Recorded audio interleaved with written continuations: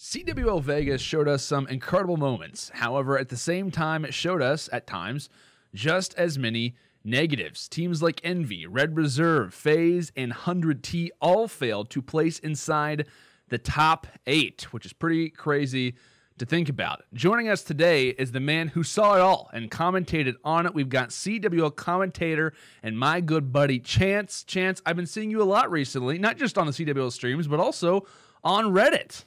Yeah, I mean, look, anything you do in life, if you want attention, it's not about how hard you work. It's not about your ability to do the job. It's your meme factor. If you can be memed, you'll have attention, and then your Twitter won't stop poking at you the entire weekend. So yeah, that's the goal in life, just be mean. Wow, we've already learned a lot, and Black Ops 4 has just started. That's pretty crazy. Yeah. Wow, I think you might have learned the blueprint for the future potentially. Yeah, I'm gonna go the courage route in the upcoming months here. There you go. I'm waiting for those stream clips to start taking place. But let's go and talk about what has taken over, not just the Reddit, because that's been you, but the Call of Duty Reddit more specifically. The questions surrounding the teams that underperformed at Vegas, primarily talking on 100 Thieves. Yourself and I actually had a segment talking about this particular roster whenever it formed. We were kind of breaking down and talking and saying like, wow, this team looks so good on paper. The big three they possess, and they come out and place the way they do. I would say like this. Heading into Vegas, where were Chance's expectations for 100T?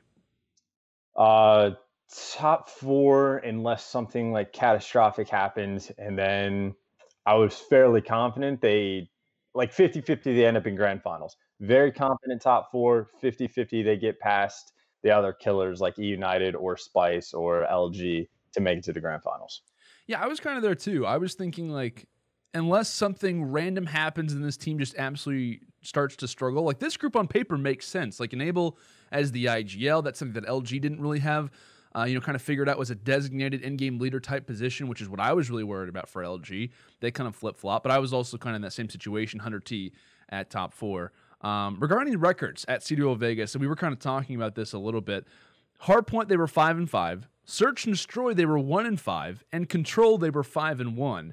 Now, to compare them to a team like LG, who I feel like, they're decently similar as far as like having 2 or 3 major stars, kind of having guys left there to kind of fill in the gaps. It was totally opposite, which is what I expected to be the same identity that a 100T would have. I expected them to be great in Search and Destroy, to be decent in Hardpoint, and then to just absolutely collapse when it came down to Control. However, it just was not at all that being the case. S&D KD heading into World War II, right? Or after World War II.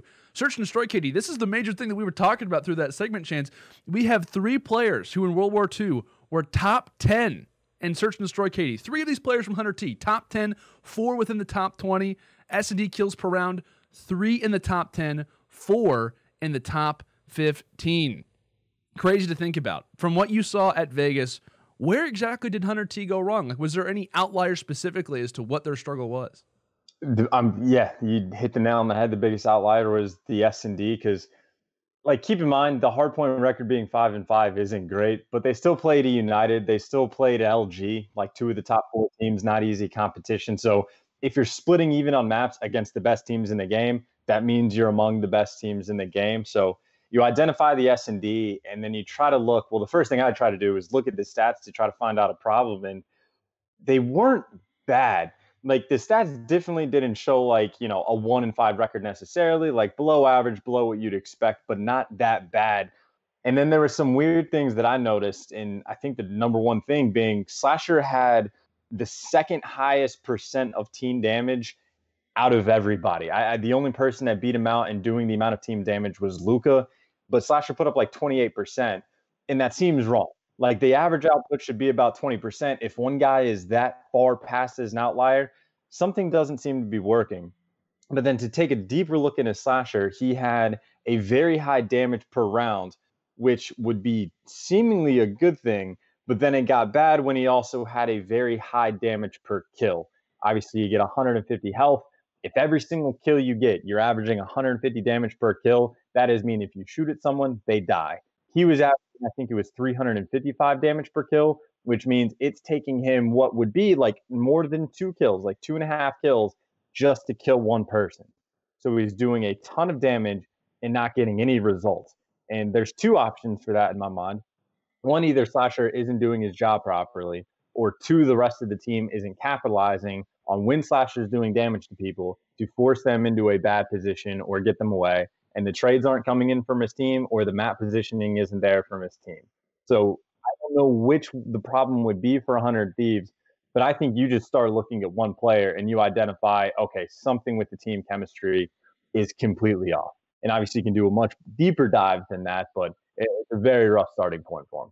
Yeah, absolutely. And I think you brought it up well with the stats, which I want to get into as well. But whenever, like, obviously coming into this event, the reason why we had them so high was just because of their roster, but also because of their recent performance in the pro downs. Like, they were looking great, having some super solid placements, constantly meeting up against Optic Gaming and taking down some very high level squads as well. But there were just so many moments throughout Vegas where I was watching them play and I was like, okay, why are there three guys rushing a hard point with 12 seconds left? Like, why are we seeing so many splits? And to me, it really relates around the idea of miscommunication. And granted, like I said, the chemistry part has to be a factor because a lot of these guys are recently, starting off playing together outside of the three who come from TK.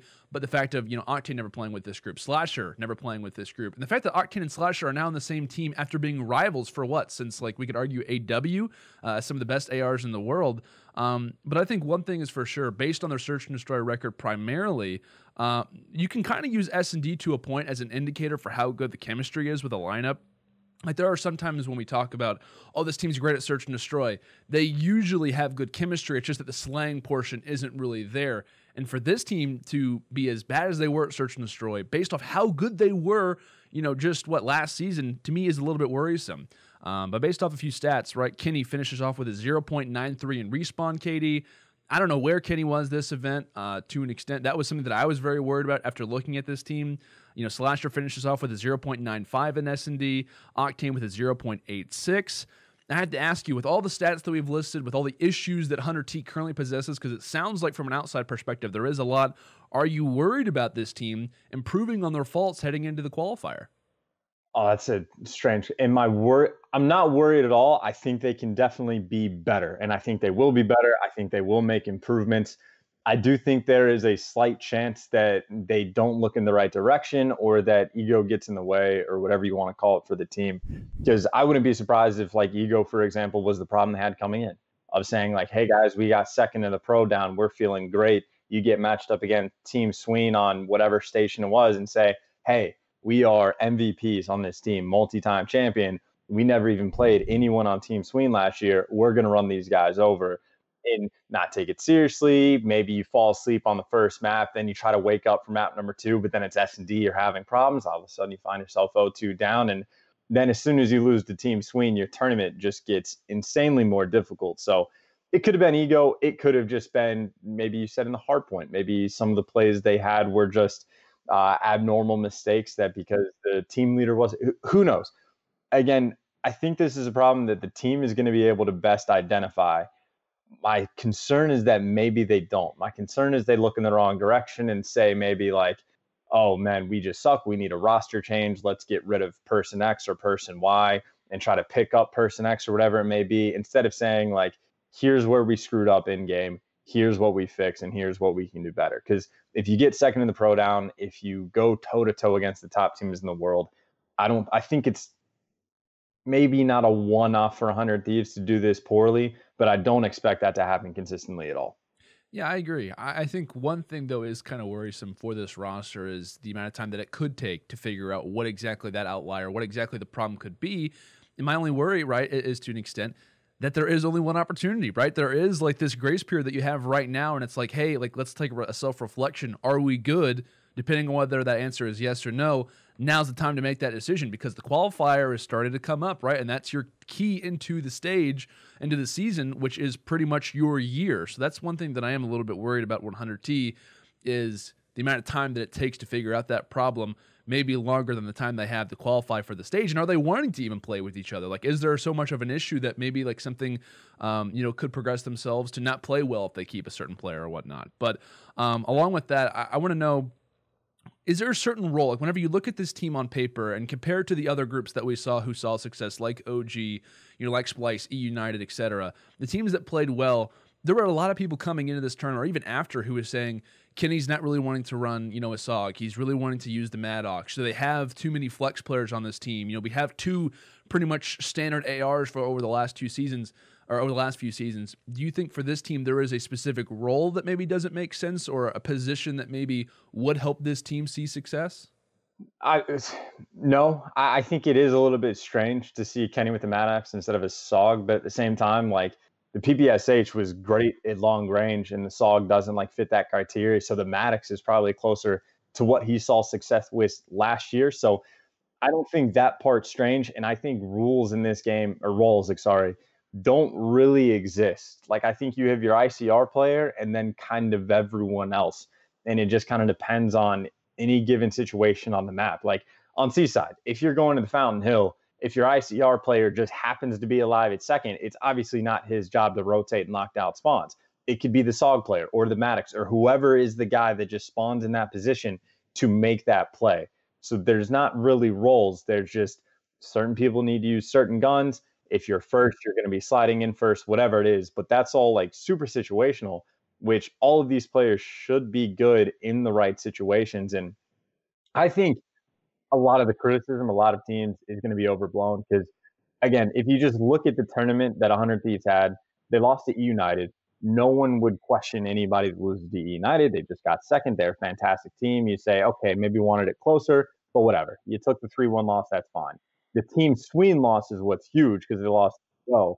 But all of that told me is, okay, Team Sweden is legit. It didn't tell me that 100 Thieves is bad. It told me that the team is amazing. And then you fall in a loser's bracket. 100 Thieves gets the 3 over G2, which if they lost to G2, I would blow that roster up immediately and just say, 100 Thieves, you got too many problems that can't be solved. But they beat them 3-0, and then they lose to LG. So they have 3 losses on the weekend. 2 of them are to top 4 teams, both of which look pretty good. One team has Gunless on it. The other team is United, and they look fantastic. So I think ultimately you chalk it up to one bad series. You say our S&D is atrocious. We fix that. Next tournament will be just fine. So I don't want to go too overboard in talking about the struggles and loss. I just chalk it up to a bad tournament. I also want to talk to you about a few other teams who did have a bad tournament quickly. I want to hear your thoughts. Envy, Red Reserve, FaZe. We see Envy finish top 12, Red Reserve finish top 12, FaZe top 16. Do you think there might be a change in store, or do you think it's kind of the same situation that we saw with 100T, just a bad tournament for these rosters? Because, like I said, one thing's for sure is that a lot of people like to overblow. Like I said, the first tournament of the year, we've seen crazy results in the first tournament of a season over the last few years. You could argue this year a lot more stable than past, based on the results and based on the teams who won. But I think that one thing is for sure that we've seen quite a few results that were pretty crazy for like I said, following years. This season, not much different. That could also cause, some rosters to kind of self-reflect and say, okay, this year's different for them. Why is it not different than us? Do you think there could be a roster change involved for some of the other rosters who struggled? Absolutely. I definitely think that's a possibility, if not just for the fact that Simp and Celium are coming in. Celium or Celium, by the way? Celium, I think. Celium? Okay, Celium.